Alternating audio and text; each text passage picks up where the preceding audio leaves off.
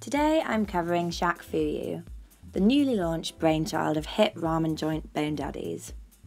I potted on down to Covent Garden the other day to get the full scoop. What did you expect? Small plates of Japanese fusion food, built for sharing and delicious from start to finish. We kicked off with the Korean fried wings. Juicy, coated in sauce and delightfully messy. What else? Well, probably the best prawn toast you'll ever try, crisp and crowned with little flakes of dried fish that dance quivering on the top. Next, mac and cheese flavoured with cod's roe and topped with some rather dodgy sounding cock scratchings. Between you and me, it's just dried chicken skin.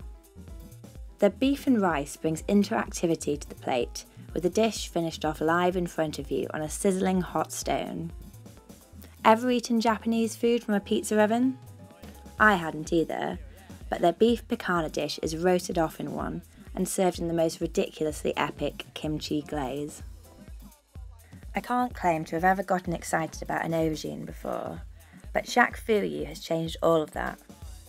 Marinated in 4 kinds of miso and topped with crunchy little balls of puffed rice that taste like popcorn, this was undoubtedly the best dish of the day. They only serve one dessert on the menu, but God, it's a good one. Kanako French toast with a towering splodge of green tea ice cream. Even the drinks menu is exciting. With the exception of the frozen yuzu margarita, the cocktails weren't that special.